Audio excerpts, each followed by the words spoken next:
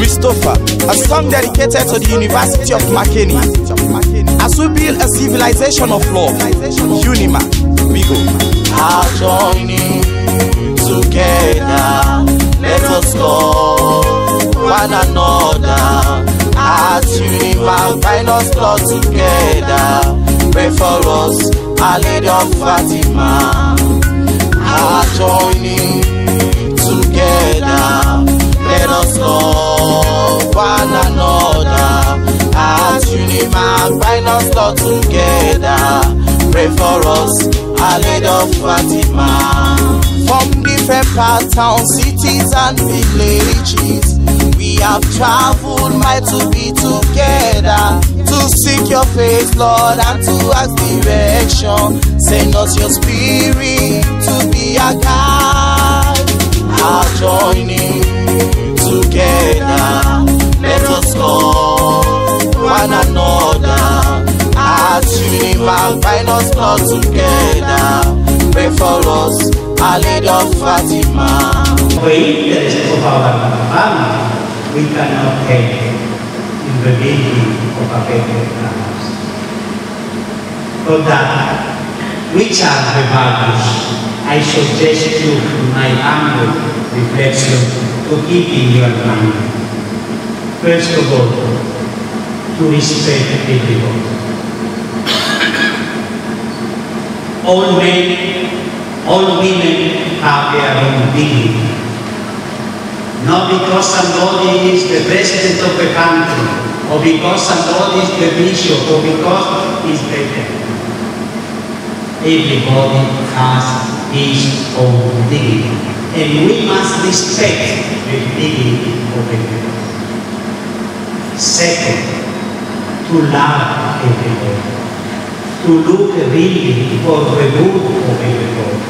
I understand they are married man and mama have obligation with their children, their family. This is logical. But I cannot solve my problem abusing our people. I am really surprised to see how many people who are real rich are the more corrupted people in the society. Starting from my own country, the past 10 years, in my region, my own region, there is a big problem of corruption. 3 days ago, another poor people involved. Rich people, politicians, lawyers, and so on. They are involved. Despite to have the good money, is not enough. Because you do not have a real value in your heart. This is the problem. Money, sorry to tell you, cannot make you happy man, happy with woman. Can help, of course, because we need money.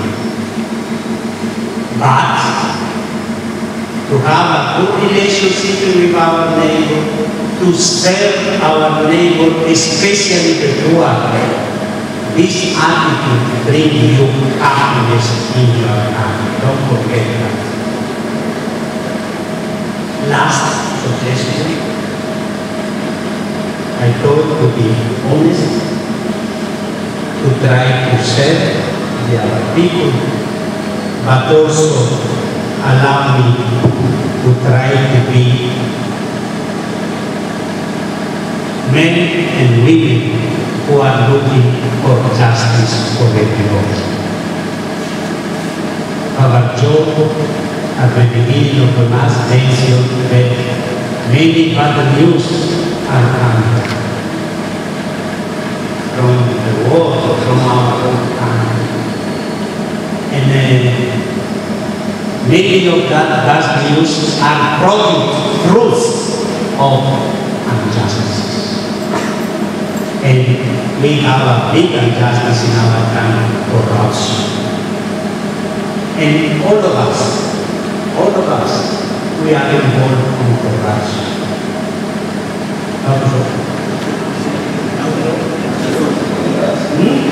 Let me ask you, be courageous, honest. Who in your life are committing some action of corruption? Lift their hands. A liar, professional liar, professional liar. Sorry to tell you, corruption is in our society, not only among the politicians and lawyers. Anybody inside the church become corruption. Also inside the church become corruption. And our Pope Francis is telling us several times about that. But if we want a better society, we must have the courage to fight against corruption, starting from ourselves. As a legal proprietor of many institutions through the Diocese of Makeni, many times I am in a big dilemma.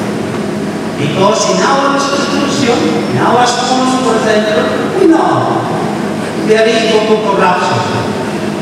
Are we ready to fight? Are we ready to report the corruption to the authority? It's not easy. Because there are principles, the teacher, lecturer, is also involved. But at a certain point, if we want a better society, we have to take the risk. I hope that the University of Makeni is able to create this change in the lecturer, in all the staff, in the lecturer, in the students. I hope my dream is to reach this goal through the university, to build a better society. In the name of the Father, and the Son, and the Holy Spirit. And transforming human resource of Sierra Leone from the pool of ignominy to the stream of prominence. So today is a manifestation of thanksgiving. We also want to thank God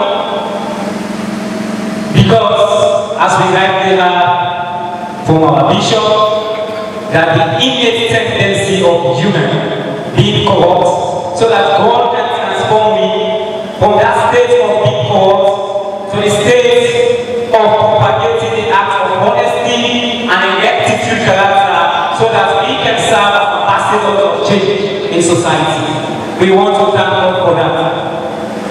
And also, I want to use this opportunity to thank Bishop Emeritus for the establishment of an institution like this. Without nurturing an idea in promoting academic excellence, today's same right basis will not have been possible. But because of the indomitable will and passion and commitment of Bishop Emeritus Bishop Emeritus Bugisi, who stood firm to ensure that the values of UniMak are upheld. And also I want to thank the Chancellor and Bishop Makeni for his source of inspiration and also for consolidating the ideas and the values of UniMak. I also want to thank our religious clergymen and women and also the priests of the diocese for gracing this occasion with us. May the blessings and peace of this celebration be with us all. I also want to take this opportunity to thank our invited guests, the mayor, representative of the Parliament Chief, the deans, heads of departments, lecturers, senior and ancillary staff for celebrating with us. May the blessings of this day be manifested in your life. I also want to thank the CATCO community for their angelic voices, for making this program a wonderful program. And I also want to give a special thanks and commitment to Sister for our indomitable passion, commitment, and sacrifice in ensuring that University of Makeni is celebrating its fundamental value. She has been a woman of fortitude and stubbornness, and I want to thank her for holding the values of this university. And most importantly, I want to thank you students for celebrating with us. And lastly, I want to thank myself for keeping me faithful. For thanking God, the Almighty, for giving us the grace. God bless you. The church and her leaders, the Pope, the bishops, especially Bishop Makeni, the clergy, the religious, and all agents of evangelization, that they may reflect the faith, goodness, and love of our Lord Jesus Christ, seeking always to serve others as He did. Yeah.